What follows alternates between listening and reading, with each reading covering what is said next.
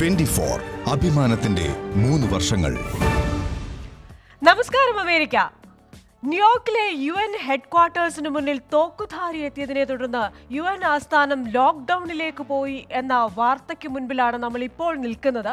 അതിനു മുൻപ് 2016 ജൂൺ 21 ഒരു വാർത്തയിലേക്ക് ഞാൻ നിങ്ങളുടെ ശ്രദ്ധയെ ക്ഷണിക്കുകയാണ്.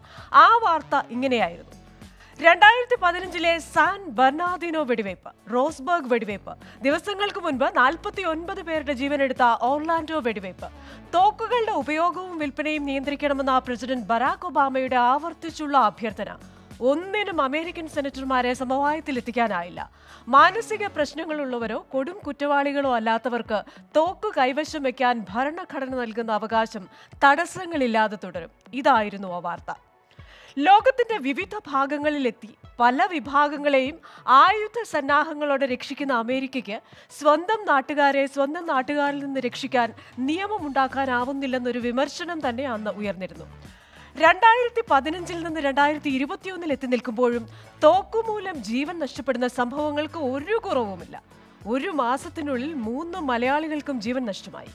1791 ഡിസംബറിലാണ് അമേരിക്കൻ ഭരണഘടനയുടെ 2ാം ഭേദഗതി പ്രകാരം പൗരന്മാർക്ക് സുരക്ഷയ്ക്ക് ആയുധങ്ങൾ ഉപയോഗിക്കാനുള്ള അവകാശം നിയമം മൂലം നൽകുന്നത്.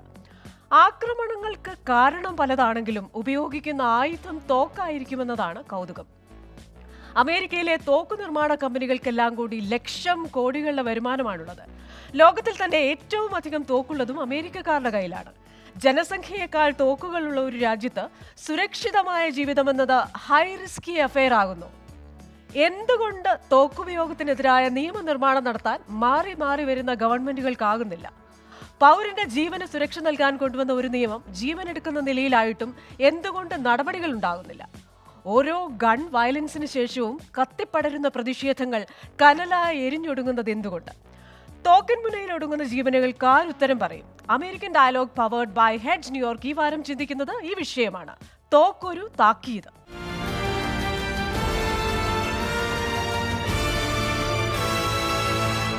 ഇന്നത്തെ എന്റെ അതിഥികൾ ഫൊക്കാന മുൻ പ്രസിഡന്റും GK Pillai and sons accounting and law firm പ്രസിഡന്റുമായ GK Pillai, conservative ആക്ടിവിസ്റ്റും Republican party of Virginia state central committee മെമ്പറും വ്യവസായിയുമായ Vincent Xavier Palathingal, real estate strategist Bablu Chacko, സേഡർ hill prep school ഉടമയും സിഇഒയുമായ Nandini Menon എന്നിവരാണ്. എല്ലാ അതിഥികൾക്കും എല്ലാ പ്രേക്ഷകർക്കും American dialogue powered by heads ന്യൂയോർക്കിലേക്ക് സ്വാഗതം.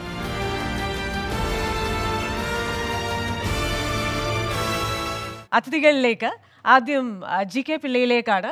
ശ്രീ GK പിള്ളൈ 2 തവണ തോക്കിൻ മുനയിൽ നിന്ന് അത്ഭുതകരമായി രക്ഷപ്പെട്ട ഒരു വ്യക്തിയാണ്. തീർച്ചയായും ആ ഒരു അനുഭവം എങ്ങനെയായിരുന്നു എന്നറിയാൻ എല്ലാവർക്കും ഒരു ആഗ്രഹമുണ്ട്. അതൊന്ന് പങ്കുവയ്ക്കുമോ? 2015 ജാനുവരി 2 സാധാരണ രീതിയിൽ ഞാൻ എൻ്റെ ഓഫീസിൽ പോകാത്ത ദിവസമാണ് സാറ്റർഡേ. അന്ന് എൻ്റെ ഒരു ക്ലയന്റ് പ്രത്യേകമായിട്ട് ഒരു ഇൻവെസ്റ്റ്മെന്റിന് അവന് അഡ്വൈസ് വേണമെന്നും പറഞ്ഞ് ഞാൻ ഓഫീസിൽ പോയി. നോർമലായിട്ട് എൻ്റെ ഫ്രണ്ടിലെ ലോക്ക് ഓട്ടോമാറ്റിക്കായിട്ട് ലോക്കാവുന്നതാണ്. എൻ്റെ ഓഫീസ് അപ്സ്റ്റേഴ്സിലാണ്. പക്ഷെ അന്നത്തെ മണ്ടത്തരത്തിന് ഞാൻ ഡോറ് അൺലോക്ക് ചെയ്യാൻ വേണ്ടി ഒരു കാർപ്പറ്റിന്റെ പീസിട്ട് അവിടെ തുറന്നു വെച്ചു. മുകളിൽ പോയി. ഒരു 10 മണിക്കാണ് എനിക്ക് അപ്പോയിന്റ്മെന്റ് ഉണ്ടായിരുന്നത്. ഒരു 9:45 ഒരാൾ എൻ്റെ ഡോറെ വന്ന് നോക്ക് ചെയ്തു. ഞാൻ എക്സ്പെക്ട് ചെയ്യുന്നത് ഞാൻ അപ്പോയിന്റ്മെന്റ് കൊടുത്ത ആളാണെന്നാണ്. അപ്പോൾ അകത്തെ മുറിയിൽ നിന്ന് പുറത്തു വന്ന് തുറന്നു നോക്കിയപ്പോൾ ഒരു മാസ്ക് ധരിച്ച ഒരാളാണ് അവിടെ നിൽക്കുന്നത് ഗണ്ണുമായിട്ട്. പെട്ടെന്ന് തന്നെ ഗീവ് മീ ആൾ യുവർ മണി. സാധാരണ രീതിയിൽ എൻ്റെ കയ്യിൽ $500 എപ്പോഴും കാണുന്നതാണ്. അത് പൈസ കൊടുത്ത പാടെ തന്നെ he shoot me. According to the doctor that gone through between 3 arteries, the bullet is still close to my back. And then he took my phone and then again he shot me on the near the pancreas. Then he walked away without having no emotions or anything. And first I thought I was dreaming. In that big office building, I was the only one there. And we have video camera all over the place. Anyway, I thought I'm dreaming. So when I saw the blood flushing through my body, I put both of my hands and went back to my office and called 911. Luckily, the mayor and the police chief was one of my clients, so they know my number. Immediately, the ambulance came within 5 minutes. I was still conscious, and they took me to Bentap Hospital. That's one of the big trauma centers. And when I went there, one of the doctors was one of my friends, luckily. I got surgery within 2 hours.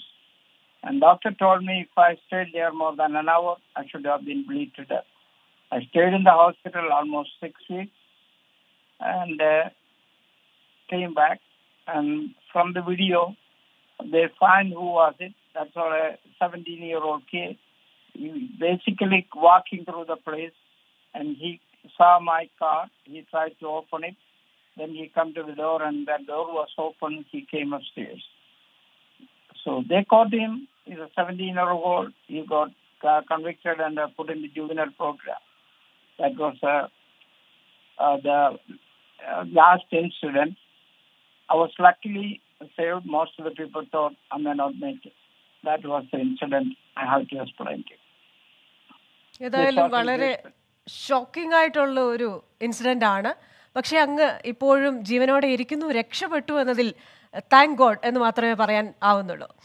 Shri Vincent Palathingal ഒരു hard core റിപ്പബ്ലിക്കനാണ്. Trump ഭരണത്തിൽ ഏറിയ ഉടനെ തന്നെ ഒരു 3 ഉത്തരവുകൾ ഇറക്കിയിരുന്നു. തീവ്രവാദവും കുറ്റകൃത്യങ്ങളും ഒക്കെ തടയാൻ വേണ്ടി നീതിന്യായ വകുപ്പിനും അതുപോലെ തന്നെ ആഭ്യന്തര വകുപ്പിനും അദ്ദേഹം നിർദ്ദേശം നൽകിയിരുന്നു. പക്ഷെ അത്തരത്തിലുള്ള നിർദ്ദേശങ്ങൾക്കൊന്നും പിന്നീട് വന്ന ഈ തോക്കുകൊണ്ടുള്ള ആക്രമണത്തെ ഒന്നും തടഞ്ഞു നിർത്താനായില്ല. എന്തുകൊണ്ടാണ് അത് സംഭവിക്കുന്നത്? ഇത്തരത്തിൽ ആർജവത്തോടുകൂടെ ഭരണാധികാരികൾ ചില നടപടികൾ എടുക്കുമ്പോഴും ഇത് എന്തുകൊണ്ട് ഒഴിവാക്കാനാവുന്നില്ല? So, America, first of all, thank you so much for having me in the discussion. നമ്മളിപ്പം അമേരിക്കയുടെ കൾച്ചറും ഇന്ത്യയുടെ കൾച്ചറുമായിട്ടുള്ള ഒരു താരതമ്യം ഇത്തരത്തിൽ ആവശ്യമായി വരുന്നു. അമേരിക്ക ഒരു വലിയ രാജ്യമാണ്. അപ്പോൾ പല സ്ഥലത്തും പോലീസും സെക്യൂരിറ്റിയും പ്രൊട്ടക്ഷനും ഒന്നും എത്തിക്കാനായിട്ടുള്ള വളരെ ബുദ്ധിമുട്ടുള്ള സിറ്റുവേഷനിൽ ഈ സെക്കൻഡ് അമെന്റ്മെന്റ് റൈറ്റ് മാത്രമാണ് പല ജനസമൂഹങ്ങൾക്കും പല ആൾക്കാർക്കും സെൽഫ് പ്രൊട്ടക്ഷന് വേണ്ടിയിട്ടുള്ളത്. ഓരോ വർഷവും ആയിരക്കണക്കിന് 10,000-കണക്കിന് it was even millions in numbers in 7 years where self ഡിഫൻസിന് വേണ്ടി ഗൺസ് സക്സസ്ഫുൾ ആയിട്ട് ഉപയോഗിച്ചതിനുള്ള തെളിവുകളുണ്ട്. അപ്പോ ഈ നമ്മളിപ്പം ഇന്ത്യൻ രീതിയിൽ ചിന്തിക്കുമ്പം അഹിംസയിലും ഒക്കെ അധിഷ്ഠിതമായിട്ടുള്ള ഒരു സമരത്തിലൂടെ സ്വാതന്ത്ര്യം നേടിയ ഇന്ത്യ രാജ്യത്ത് നിന്ന് ചിന്തിക്കുമ്പോൾ ആ രീതിയിലല്ല അമേരിക്ക ഒരു വാറിൽ കൂടി സ്വാതന്ത്ര്യം നേടിയ ഒരു രാജ്യമാണ്. അപ്പോ നാച്ചുറലി അമേരിക്കയുടേതായിട്ടുള്ള നിയമങ്ങളും അമേരിക്കയുടേതായിട്ടുള്ള താല്പര്യങ്ങളും ആണ് നടപ്പായിട്ടുള്ളത്. അപ്പോൾ ഈ കഴിഞ്ഞ ഒരു ചെറിയൊരു പീരീഡിൽ, കഴിഞ്ഞ ഒരു 50-60 വർഷത്തിലാണ് ഈ തോക്ക് കൊണ്ടുള്ള ഈ മാരകമായ ആക്രമണങ്ങളും പ്രശ്നങ്ങളും പ്രത്യേകിച്ചും സ്കൂളുകളിൽ ആയിട്ട്, അതും ആവശ്യത്തിന് ഗണ്ണുപയോഗിക്കാൻ പ്രായമായിട്ടില്ലാത്ത കുട്ടികൾ, മെന്റലി പ്രോബ്ലം ഉള്ള കുട്ടികളാണ് മിക്കവാറും ഗണ്ണുപയോഗിച്ച് പ്രശ്നങ്ങൾ ഉണ്ടാക്കുന്നത്, ഏറ്റവും കൂടുതൽ പ്രശ്നങ്ങൾ ഉണ്ടാക്കിയിട്ടുള്ളത്. അപ്പോൾ ഈ ഒരു സാഹചര്യത്തിൽ അമേരിക്കയിൽ ഞാൻ കാണുന്ന ഫെയിലിയർ അമേരിക്കയുടെ ഫാമിലിക്കുണ്ടായ കൊളാപ്സ് ആണ്. സ്ട്രോങ് ആയിട്ടുള്ള ഫാദേഴ്സ്, സ്ട്രോങ് ആയിട്ടുള്ള പാരന്റിങ് ഇല്ലാണ്ടായത് മൂലം children are getting access to guns and they are not mentally capable of handling it. Lot of mental disorders. അപ്പൊ ഇങ്ങനത്തെ കാര്യങ്ങളെ ഒന്നും നിയമം കൊണ്ട് നമുക്ക് തോപ്പിക്കാനാവില്ല. ഇപ്പൊ ട്രംപ് എന്ത് ചെയ്താലും ബൈഡൻ എന്ത് ചെയ്താലും ആരെന്ത് ചെയ്താലും ഈ അമേരിക്കൻ ഫാമിലിയുടെ കൊളാപ്സ് എന്ന് പറയുന്നത് ഒരു യാഥാർത്ഥ്യമാണ്. ഒത്തിരി ഫാമിലികളിൽ ഈ single parent house holds run by mothers, there is no strong direction. അപ്പൊ അങ്ങനെയുള്ള സ്ഥലങ്ങളിൽ നിന്ന് വരുന്ന ബോയ്സ് അവരാണ് മോസ്റ്റ്ലി ട്രബിളിൽ ചെന്ന് വീഴുന്നത്. അപ്പോൾ America has to go back to its Roots and that is the solution for this. അപ്പോൾ ഈ വിൻസെന്റ് പാലത്തിങ്കൽ പറഞ്ഞ അതേ പോയിന്റിനോട് ഏറ്റവും അടുത്ത് നിൽക്കുന്ന ഒരു കാര്യമാണ് ശ്രീമതി നന്ദിനി മേനോനോട് എനിക്ക് ചോദിക്കാനുള്ളത്. കുറേ വർഷങ്ങൾക്ക് മുമ്പ് ഒരു ബുക്കിനെ കുറിച്ച് ഞാൻ കേട്ടിരുന്നു, ഫാദർലെസ് അമേരിക്ക. അദ്ദേഹം പറഞ്ഞതുപോലെ പല കുടുംബങ്ങളിലും പിതാവില്ല, അമ്മമാരാണ് കുഞ്ഞുങ്ങളെ വളർത്തുന്നത്. അപ്പോൾ അദ്ദേഹം പറഞ്ഞതുപോലെ തന്നെ ഒരു സ്ട്രോങ് ഡിറക്ഷൻ കൊടുക്കാൻ ഒരു ഫാമിലിയിൽ ആരുമില്ല. ഇപ്പോൾ ഈ സ്കൂളുകളിൽ വർദ്ധിച്ചു വരുന്ന ഈ ഗൺ വയലൻസ്, ഈവൻ ഇപ്പോഴാണ് ഈ ഓക്സ്ഫോർഡ് സ്കൂളിലെ ഗൺ വയലൻസ് പുറത്തു വന്നത്, ആ ന്യൂസ് പുറത്തു വന്നിരിക്കുന്നത്. അത് എങ്ങനെ നോക്കിക്കാണുന്നു ഈ ഒരു സ്കൂൾ ഉടമയെന്ന നിലയിൽ? Thank you for inviting me for this. And actually, I agree with everything that Vincent said and Mr. G.K. Pillai. So we realized, there are a lot of rudderless children, and that's an issue. But actually, I don't see it as only an American problem. I see it as every ethnic group. People know our lifestyle. Some of us grew up in environments where ammamari workundayirunnu, achchamaru jolikku poyi. Appo there was someone veettil kerkan nammale pettittu. Ippo unfortunately schools have become the place where everybody wants the teachers and the administration to not only teach, but we also have a big social responsibility. ഇവർക്ക് ഇപ്പോൾ വീട്ടിൽ ആരും ഇല്ല സംസാരിക്കാൻ, to tell them how to deal with things. And if you look at the history, and if you look at all these children who actually committed crimes or were involved in these shooting incidents, every one of them say they were bullied or they were not given the attention they needed. So the pressure on the school is a lot today in the setup, where the schools have to be the fathers, the mothers, and the teachers. Definitely. And parents aanengi, they're so busy chasing the American dream. Rendu verum joli cheyanda, veliya veedu vaanam, veliya car vaanam. And this is not just among poor Indians or poor Americans. I see this across all social strata, and it's more got to do with empathy. Parents are not communicating well with the kids. So kids are feeling isolated. And schools are learning, how can in our 6 months, we cannot do everything. So I agree with Vincent.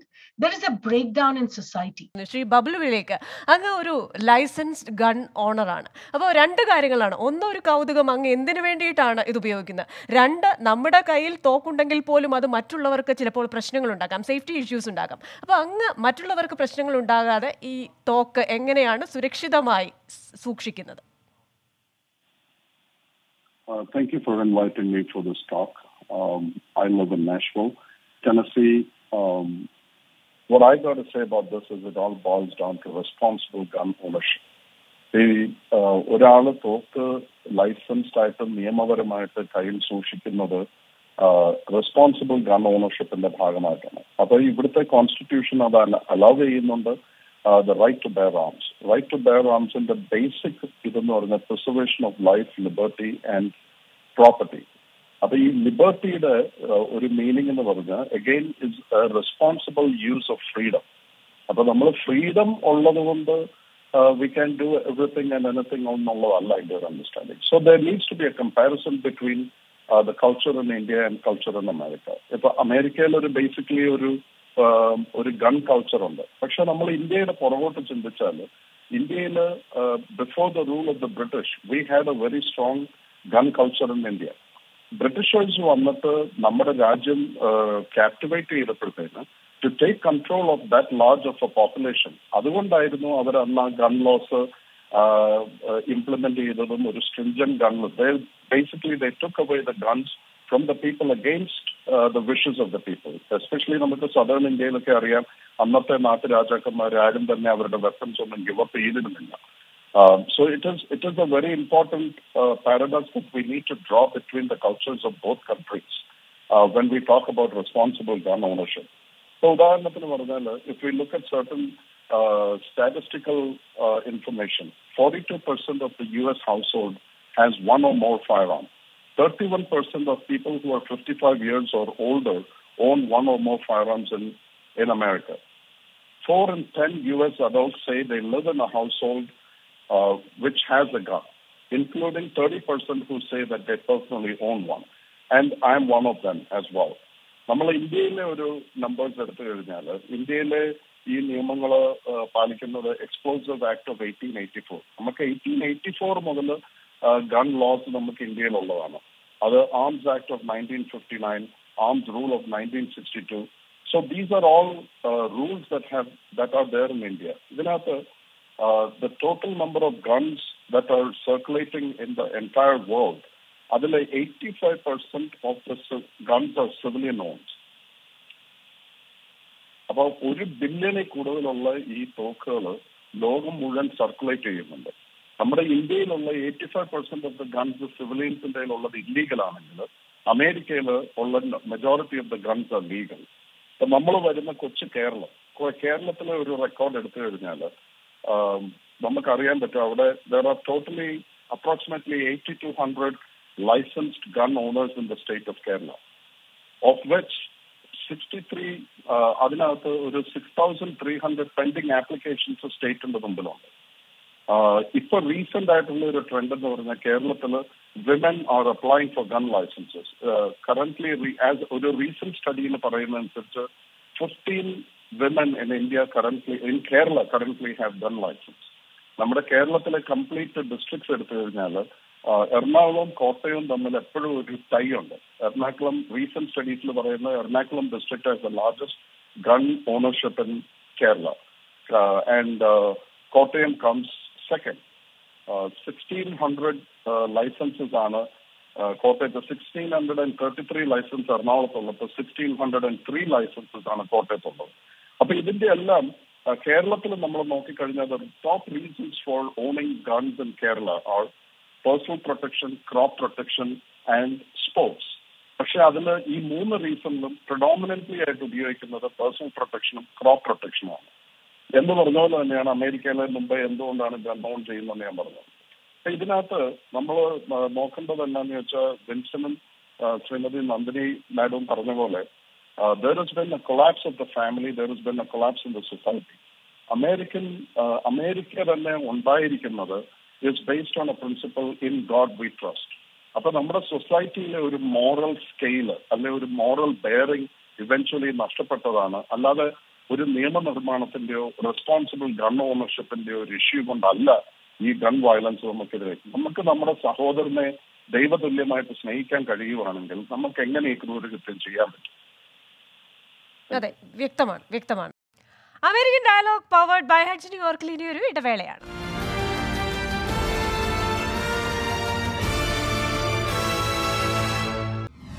Hedge Brokerage. Life insurance with long-term care, disability income, business overhead expense disability insurance, 10-pay life insurance, estate planning, Advantage Index Universal Life S&P 500, Life Income Annuity. Hedge Brokerage, New York. Phone 516-433-4310. hedgebrokerage@gmail.com.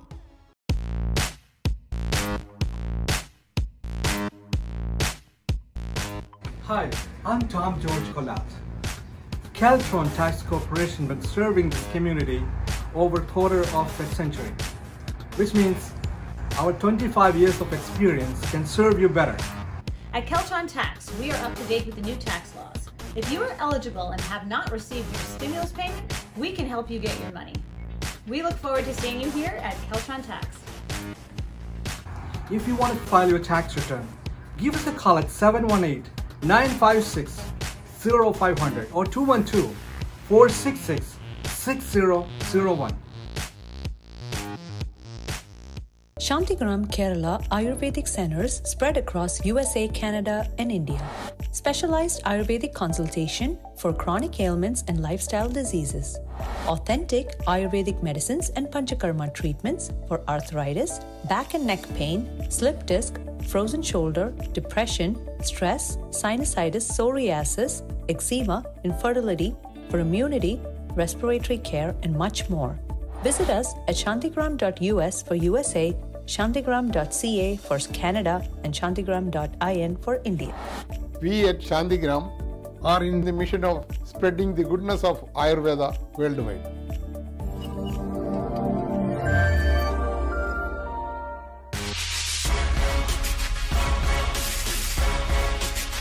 American മലയാളികളുടെ വാർത്താ സംസ്കാരത്തിൽ പ്രൊഫഷണലിസത്തിന്റെ മികവ് നൽകിയ മാധ്യമം Kerala times.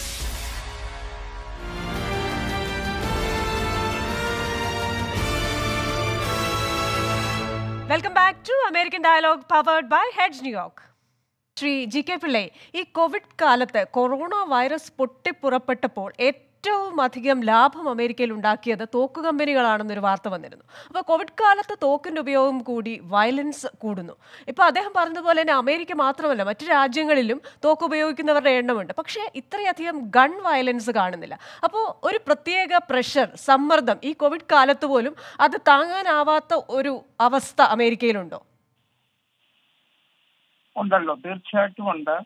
കാരണം അതിന് രണ്ട് കാര്യമാണ്. നേരത്തെ പറഞ്ഞ പോലെ തന്നെ ഫാമിലി പ്രോബ്ലം, കോമൺ ആയിട്ടുള്ള ഡ്രഗ് യൂസ്, ആൽക്കഹോൾ യൂസ്, അതുപോലെ തന്നെ പ്രോപ്പർ ഗൈഡൻസ് കൊടുക്കാൻ സ്കൂളായാലും ബാക്കി കാര്യങ്ങളുടെ സ്ഥലത്തായാലും അതിനുള്ള ഇതില്ല. സിംഗിൾ ഫാമിലിയാണ് അമേരിക്കയിലെ ആൾമോസ്റ്റ് 40%. അച്ഛനും അമ്മയും വീട്ടിലില്ല. അത് മാത്രമല്ല, ഈ അച്ഛനും അമ്മയും തന്നെ ട്രക്ക് ഉപയോഗിച്ചിട്ടും അതുപോലെ തന്നെ ഗൺ ഉപയോഗിച്ചിട്ടും അവരുടെ മുമ്പിൽ കൂടെ എന്ത് ചെയ്യുന്നതാണ്. അത് കാണുമ്പോൾ തന്നെ കുട്ടികളത് പഠിക്കും. ഇന്നലെ തന്നെ ഇവിടെ അമേരിക്കയിലെ ഒരു മലയാളി കുട്ടി ഗൺ ഷൂട്ടിൽ മരിച്ചു. മറ്റൊന്നുമല്ല, മുകളിലത്തെ നിലയിലിരുന്ന ആളുകളെ ചുമ്മാതെ തമാശയ്ക്ക് താഴോട്ട് വെടിവെച്ചാണ് വെടികൊണ്ടത്. ഒരു Malayali കുട്ടിക്കാണ്. Xi already passed away. I think the body is bringing back to Kerala. So ഈ സിറ്റുവേഷനിൽ മനുഷ്യന് ഇപ്പം റിപ്പബ്ലിക്കൻ ഗവർണേഴ്സ് ഉള്ള സ്ഥലത്തെല്ലാം ഓപ്പൺ ഗൺ ലോ എന്ന് വെച്ചാൽ ആർക്ക് വേണമെങ്കിലും ഗണ്ണ് ഓപ്പൺ ആയിട്ട് കൊണ്ടു നടക്കാം. കഴിഞ്ഞ ഒരു വർഷത്തിന് മുമ്പ് വരെ അത് പാടില്ലായിരുന്നു. നമുക്ക് ഗണ്ണുണ്ടെങ്കിൽ നമ്മൾ ഹൈഡ് ചെയ്യണം, നമുക്ക് യൂസ് ചെയ്യാം. പക്ഷെ ഇപ്പോഴത്തെ നിയമം ടെക്സാസ് അതുപോലുള്ള റിപ്പബ്ലിക്കൻ സ്റ്റേറ്റ്സിലൊക്കെ വളരെ ബാഡായിട്ട് അത് എഫക്ട് ചെയ്തിട്ടുണ്ട്. ഇപ്പം ഡ്രഗും അതുപോലെ തന്നെ പിന്നെ ആൽക്കഹോൾ യൂസ് ചെയ്യുന്നവർക്ക് എന്തെങ്കിലും ഇഷ്യൂ വന്നാൽ അവരുടെ കയ്യിൽ ഗണ്ണുണ്ട്, അത് യൂസ് ചെയ്യും. രണ്ടാമത് ഇവിടെ ഈസി ആയിട്ട് അൺലാഫുൾ ഗൺസ് ഇവിടെ ഒരുപാട് അവൈലബിൾ ആണ്. നമുക്ക് എവിടെ പോയാലും ഗണ്ണ് വേണമെങ്കിൽ കിട്ടും, പൈസ കൊടുത്താൽ മതി. ഈവൻ ഫോൺ ഷോപ്പിൽ പോലും അത് അവൈലബിൾ ആയിട്ടുള്ള ഒരു സിറ്റുവേഷൻ ആണ്. Shri Vincent Palathingal, Barack Obama ഞാൻ തുടക്കത്തിൽ പറഞ്ഞതുപോലെ ഇത്തരത്തിലൊരു നിയമ ഭേദഗതി കൊണ്ടുവരാനായിട്ട് മുന്നോട്ട് വന്നു. പക്ഷേ സെനറ്റർമാർ അത് അനുമതി നൽകിയില്ല. ഇവിടെ ഒരു വാദമുണ്ടായി മാധ്യമങ്ങളുടെ ഭാഗത്തു നിന്ന്. തോക്ക് ലോബിയാണ് സെനറ്റർമാരുടെ നീക്കത്തിന് പിന്നിലെ ഒരു കാരണം എന്നൊരു വാദമുണ്ടാകുകയുണ്ടായി. അതേപോലെ തന്നെ ഒരു വിഭാഗം വാദിക്കുകയുണ്ടായി, തോക്ക് വിൽപ്പന നിയന്ത്രിക്കുകയല്ല വേണ്ടത്, ഭീകരത ഇല്ലാതാക്കുകയാണ് വേണ്ടതെന്ന്. യോജിക്കുന്നുണ്ടോ താങ്കൾ ഈ വാദത്തോട്? ഈ തോക്ക് ലോബി എന്ന് പറയുന്നത് വളരെ തെറ്റിദ്ധാരണ ഉണ്ടാക്കുന്ന ഒരു ടേമാണ്. ഞാനൊരു NRA മെമ്പറാണ്. I am sure Bablu is my good friend. Bablu is also an NRA member, I M assuming. So ഇത് നമ്മളുടെ ഈ കയ്യിൽ നിന്ന് കിട്ടുന്ന ഈ മെമ്പർഷിപ്പ് ഡ്യൂ കൊണ്ട് റൺ ചെയ്യുന്ന ഒരു ഓർഗനൈസേഷനാണ് NRA. Yes, it has millions of members. So they have a lot of money in from this membership. അല്ലാതെ ഇതിലൊരു ഭയങ്കരമായ ഒരു നമ്മൾ പറയുന്നത് പോലെ ഇപ്പൊ ഈ നമ്മുടെ ഫാർമ ലോബി, ഇപ്പം മാസ്ക് ഉണ്ടാക്കുന്ന കമ്പനികളുടെ ലോബിയും വാക്സിൻ ഉണ്ടാക്കുന്ന കമ്പനികളുടെ ലോബിയായിട്ടൊക്കെ കമ്പയർ ചെയ്ത് കഴിഞ്ഞാൽ ഈ ഗൺ ലോബി എന്ന് പറയുന്നത് വളരെ വളരെ ചെറിയൊരു ഇൻഫ്ലുവൻസ് മാത്രമേ അമേരിക്കൻ എക്കോണമിയിൽ ഈ ഗൺ ലോബിക്കുള്ളൂ. ഇത് സാധാരണ ഗൺ ഓൺ ചെയ്യുന്ന സാധാരണ മനുഷ്യര് അവരുടെ ഡ്യൂസ് കൊടുക്കുന്ന ഓർഗനൈസേഷൻസ് ആണ് NRAയും അതുപോലുള്ള ഓർഗനൈസേഷൻസും. അപ്പോൾ ഭയങ്കരമായിട്ടൊരു ഗൺ ലോബിയാണ് എന്ന് പറയുന്ന ഒരു വലിയ കാര്യമില്ല.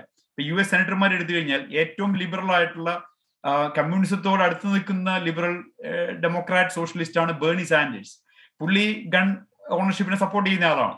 അപ്പൊ ഇത് അമേരിക്കൻ കൾച്ചറിന്റെ ഒരു പാർട്ടാണ് ഒരു പരിധി വരെ ഈ ഗൺ ഓണർഷിപ്പ് എന്ന് പറയുന്നത്. നമ്മളിത് എവിടെ നിന്നാണ് ഇത് വന്നതെന്നും കൂടി മനസ്സിലാക്കണം.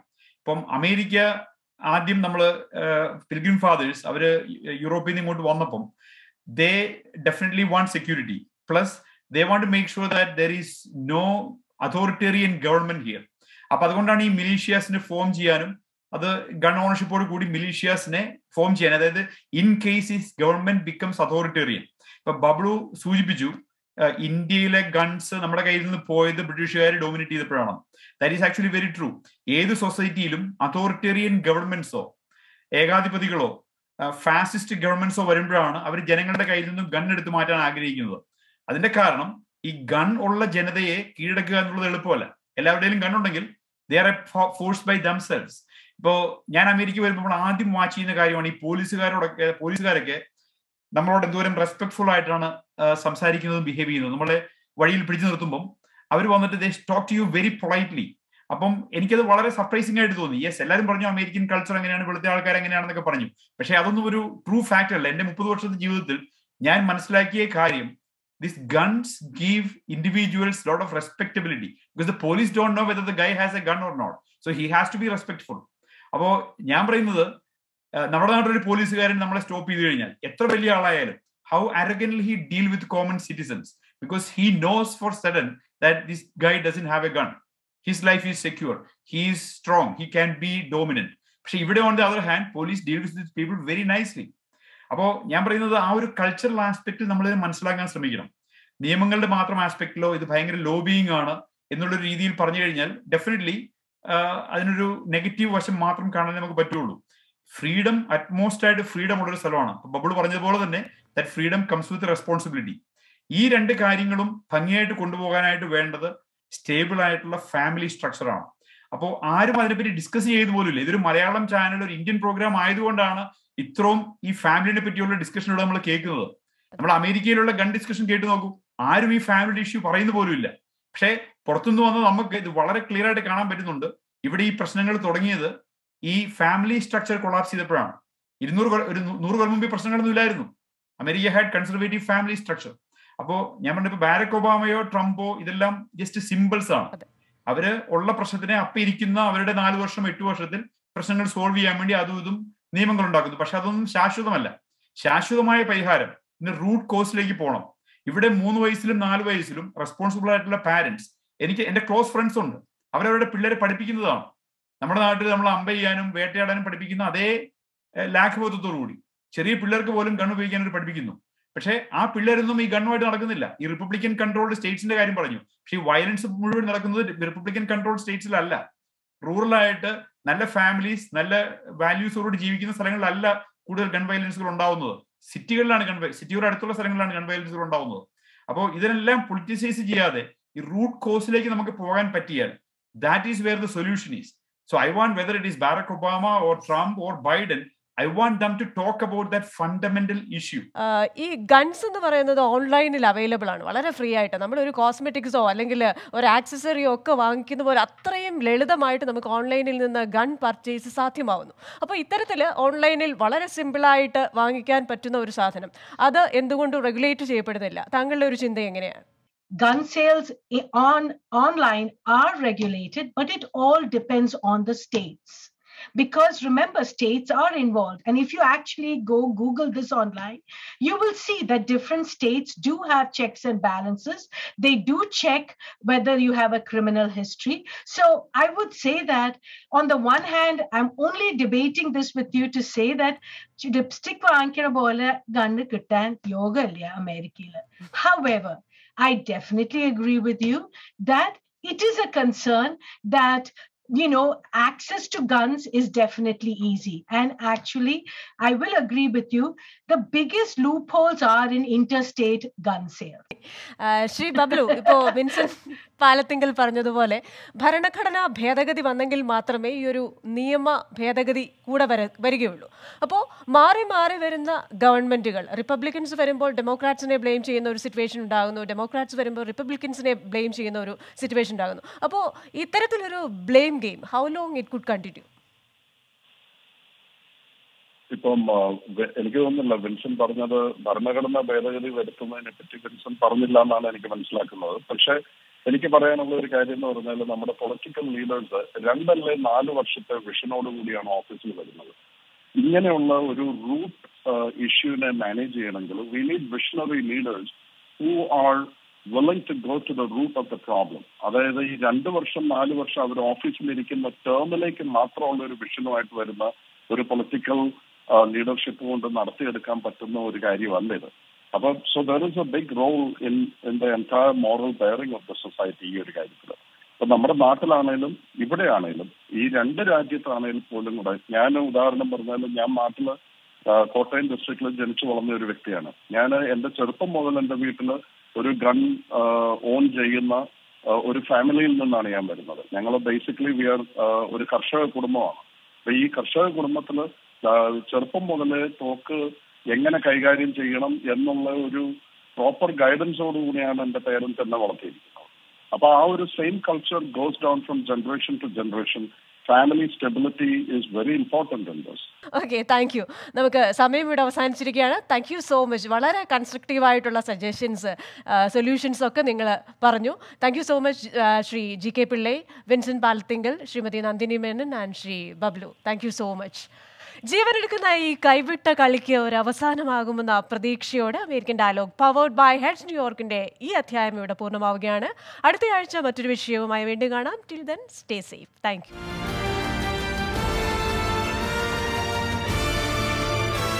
ലോകത്തെവിടെയായാലും ഏത് സമയത്തും 24 വാർത്തകളും ഓഗ്മെന്റഡ് റിയാലിറ്റി പാക്കേജുകളും എക്സ്പ്ലെയിനറുകളും വിശദമായി കാണാൻ ഞങ്ങളുടെ യൂട്യൂബ് ചാനൽ നിങ്ങൾക്ക് സബ്സ്ക്രൈബ് ചെയ്യാം.